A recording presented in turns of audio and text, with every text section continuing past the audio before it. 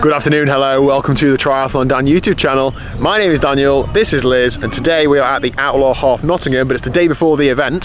When this video goes out, I will have hopefully, touch wood, have done the event, so feel free to check in my Strava in the link down below. Hopefully there should be some swim, bike and run action in there. So today is all about getting my bike racked in transition, going and registering, getting my race number, having a walk around the expo and trying to stop you from spending far too much money. What else do we do on days like today? Eat ice cream. Yeah, and just generally soak up the balls and get excited for the event. That's it, the sun is shining, we can hear them on the tannoy over there, so... Wicked. Should we go and get stuck in? Yeah. Let's go.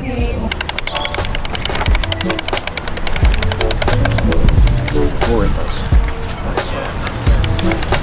It looks more different than it actually feels.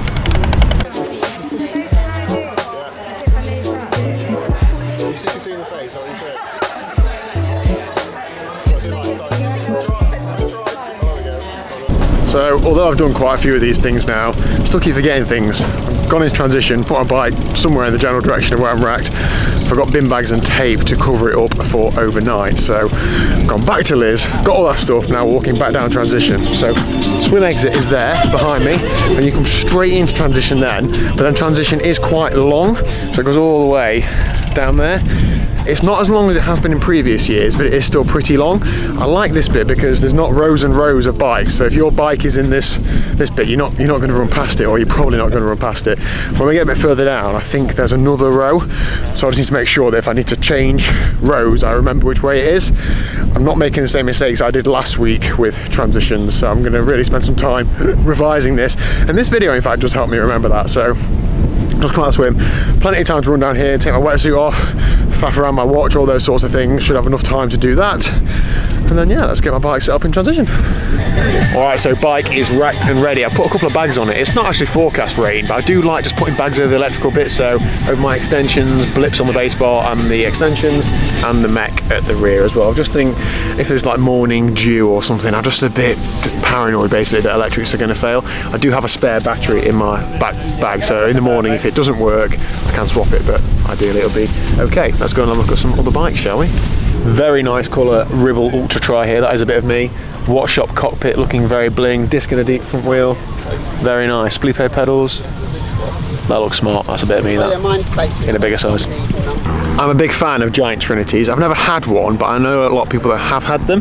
They're relatively good value, they're easy to use and easy to work on. The components are sort of mid-range, so affordable to replace. This bike here has got Ultegra mechanical, it's got some sort of like semi-deep section carbon wheels, Ultegra crank, obviously time trial bars, drag servo bars. That's a real nice spec that. I bet that bike didn't cost the earth, but I bet that's 99% as fast as something that like it's next to, like a more fully integrated Ribble sort of setup. Little top two bag on the top as well.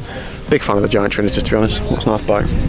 This was my first ever time trial bike, not this exact one, but the same model, Planet X Exo Set 2.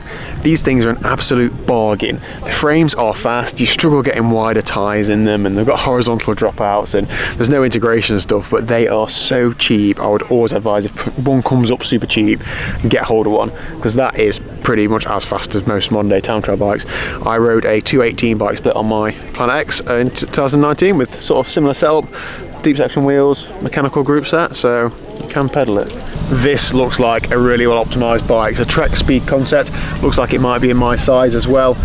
Zip 404 front wheel and a Zip Super 9 disc, the new ones as well. The paint, I'm not sure this light will be doing it justice, but the paint is absolutely lovely. It's like a green and purple sort of pearlescent-y colour. Wax chain, 1x drivetrain, look Keo aero pedals. These things are from Watt Shop, they're like 20 quid or something. They're supposed to save half a watt as a pair, so that's a quarter of a watt right there. So yeah, I really like that bike, that looks like a bit of me. Top two wise as well, there's a big storage space in there. So also you get loads of gels in there. I don't know, oh, hydration is an aftermarket solution, but look how clean that is. That is smart. That's a really well set up and sorted bike, and that person is number 2, so I'd imagine they're going to be moving pretty well. As well as those, you know, super trick time trial bikes, there's also road bikes, and not even like super aero, super fast road bikes. This here is a Cervelo R3, so Cervelo's climbing bike, and it's a few years old. I'm sure the owner won't mind me saying. It's not particularly had a lot of love, I don't think, in that it's quite mucky, but clip-on bars. I'm assuming it's well set up, it's got bottles all over it. if it gets you around a bike split and gets you around a triathlon, you don't need to have all the top tier equipment. I love seeing people ride things like that and actually ride people on more expensive stuff, so good to see. You ride what you want to ride.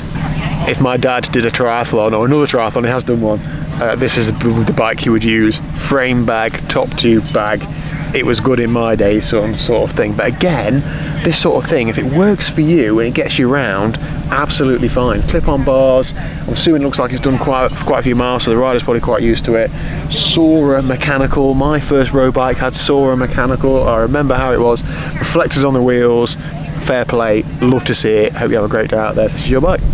These have really grown on me, the new Speed Max. I love the deep tube profiles. I love the cockpit all integrated. Absolutely is a bit of me. So I think I prefer a blue one, but there's not much to say. Ultegra Di2, DT Swiss deep section carbon wheel set, top tube storage, integrated hydration, bottle behind the saddle already built in. These bikes are just well sorted, but yeah, obviously they come at a price tag, don't they? Another Planet X, and this is actually the original Exo set.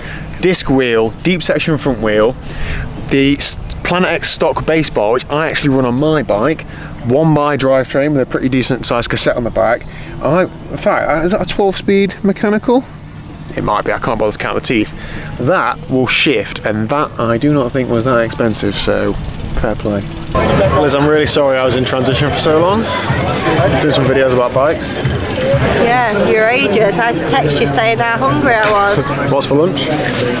Cheese and pickle baguette followed by an ice cream. I've got exactly the same, and I will be having an ice cream as well. So yeah, real good little vibe in the event village. Loads of different stalls and stands where Liz is going to go and try and spend some money.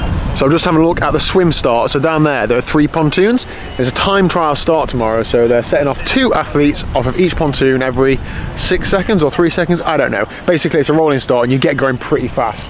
So normally people queue for the top one, which is slightly shorter.